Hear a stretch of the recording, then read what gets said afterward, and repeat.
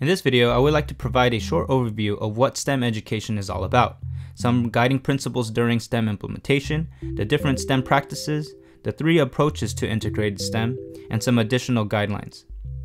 Hopefully this will help us in our own journey in implementing our STEM program this year. The information from this video is from this awesome book called STEM Lesson Essentials, Integrating Science, Technology, Engineering, and Mathematics, written by Joanne Vasquez, Carrie Snyder, and Michael Comer. Whenever I refer to a book, this is the book I will be referring to. First, let's start with the definition of STEM. There are many different interpretations out there of what STEM is and how educators use it in different contexts. But we will be using the definition of STEM from the book, which is interdisciplinary approach to learning which removes the traditional barriers separating the 4 disciplines of science, technology, engineering, and mathematics, and integrates them into real-world, rigorous, and relevant learning experiences for students. Our program will try to not only integrate science, technology, engineering, and mathematics, but also social studies, language arts, art, music, and other disciplines.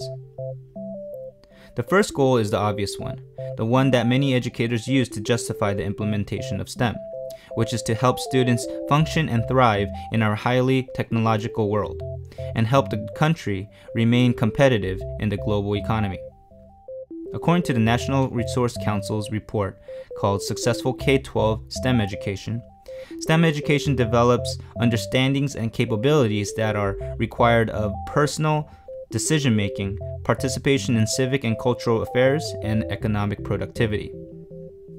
The second goal is not as recognized as the first, but I believe is extremely important, which is the connection between disciplines. The application of this idea creates opportunities for students to gain deepened conceptual understandings and develop valuable skills that can be applied in different contexts. The integration of disciplines shows students that finding solutions to engaging and meaningful problems require the use of knowledge and skills from different disciplines, all working together, interconnected and intertwined. Think of disciplines as gears, all working together for one common purpose. The book provides some STEM guiding principles. First, focus on integration. Like I talked about previously, we need to help students see the connection and close relationship of concepts, helping them connect concepts that may seem disjointed to them. Second, establish relevance. This idea is emphasized throughout the whole book. It is our job as educators to explain why the knowledge and skills learned is useful, why they should care. It is easy to explain relevance when students are given real-world problems, current event situations, global issues, or any appealing event. Third, emphasize 21st century skills. The workplace our students will enter requires a workforce that can access information, solve problems creatively, and collaborate with others. Next, challenge your students. You want to give students challenges that are not so difficult that students give up, nor so easy that students find the work boring.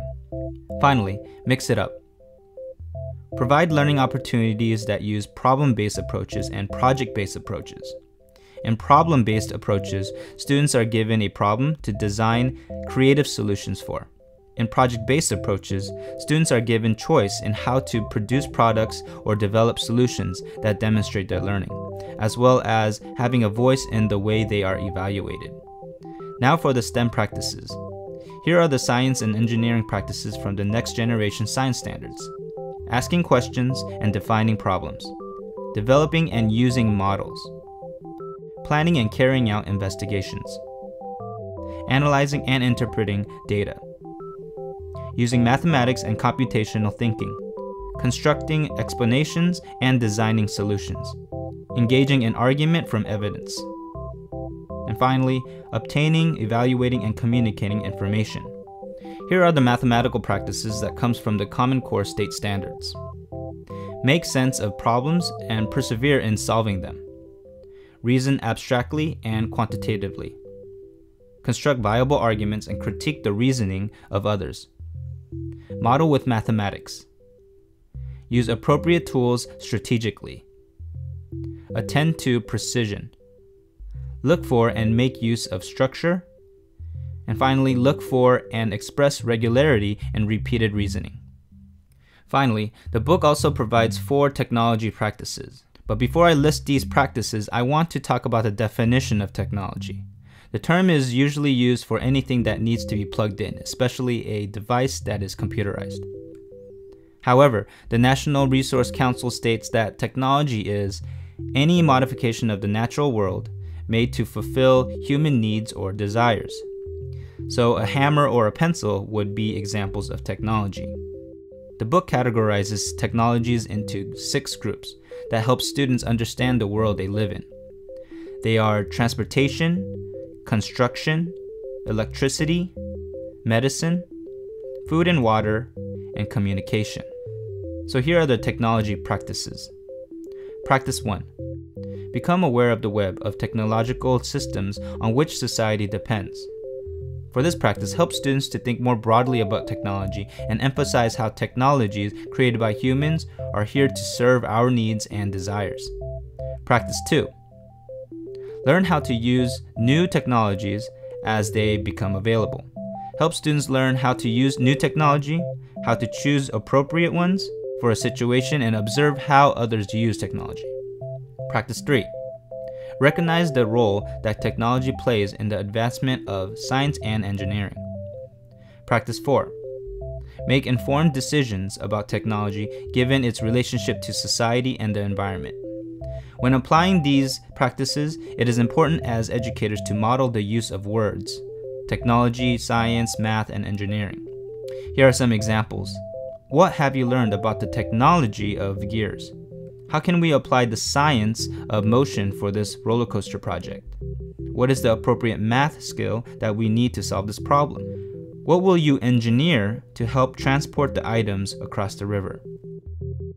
Moving on, now we will talk about the 3 approaches to integrated STEM: multidisciplinary integration or thematic integration, interdisciplinary integration, and transdisciplinary integration.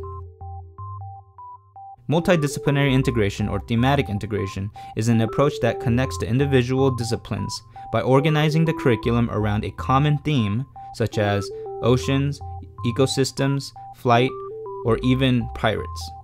It provides a coherent learning experience and shows students that you can learn about a topic in different ways, through different disciplinary perspectives. It is recommended that you create a theme based on each discipline's standards, as well as using your students' interests.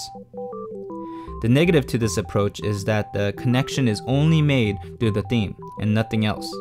No learning goals are combined to create opportunities for deeper understandings. Next, we have interdisciplinary integration. Teachers organize the curriculum around common learning across disciplines. The learning goals from 2 disciplines are fused to form a single key concept or skill. The book provides an interdisciplinary unit example of a science teacher who wants his students to have a better concept of scale, the range of sizes of planets, and the distance between them in space. The math teacher offers to help by having students scale a model of the solar system by using the ratios they are learning in class. The learning goal of science focuses on the similarities and differences between planets, and the learning goal of math focuses on the ability to apply the use of ratios. Combining these learning goals forms a single key skill, which is to scale a model that helps students grasp the size of planets and the distance between planets in the solar system. This integration allows students to go past just learning about the surface features of planets, but instead get a deeper level of understanding of the solar system through size and distance scale. It is important to note that this approach is not entirely distinct from multidisciplinary integration. These 3 approaches differ in the degree of integration. So in interdisciplinary units, the disciplines are identifiable but become less significant than in multidisciplinary approach.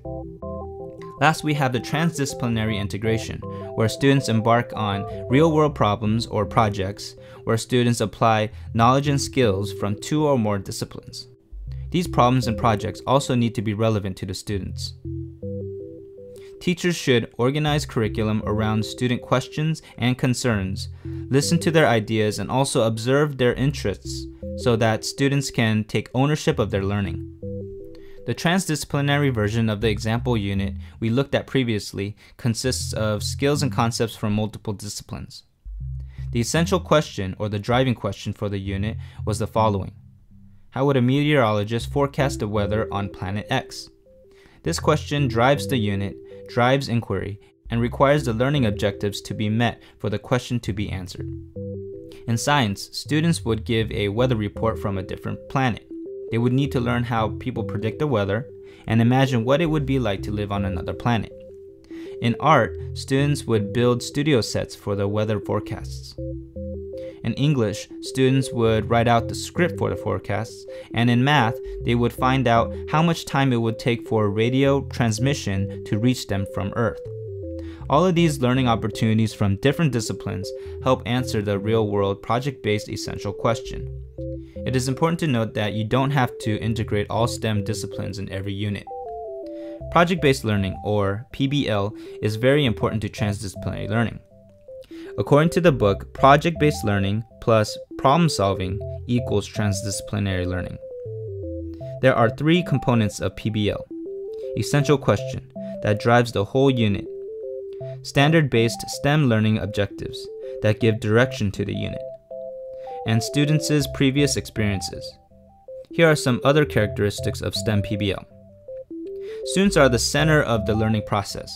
It is important to have students work on decision-making skills and apply their own interests and prior experiences when creating their culminating product or solution. Teachers are more facilitators or coaches who help manage time and logistics. Next, the project is central to the curriculum rather than secondary. They should be broken down into manageable pieces or small tasks and conclude with a product or performance. These projects should involve ongoing and multiple types of assessment with models and rubrics that students can use as a guiding resource. And of course, there should be opportunities for reflection, feedback, and improvements on their creations. For more information on PBL, you will find links to resources in the description below. Now, how do we get started in planning a STEM lesson or unit? Here are the strategies the book provides for implementation. Identify the content standards. Identify big ideas and key concepts. Identify the essential questions or driving question. Establish what the students will know and be able to do as a result of the unit or lesson. Create multiple and ongoing assessment opportunities throughout the learning experiences. Design interdisciplinary learning activities. You will need to decide which approach to use, multi, inter, or trans, that will be most effective for the learning goals. Thanks for watching the overview. I recommend reading the STEM Lesson Essentials book for more detailed information. For links to this presentation, to STEM practices, PBL resources, and more, look in the description below.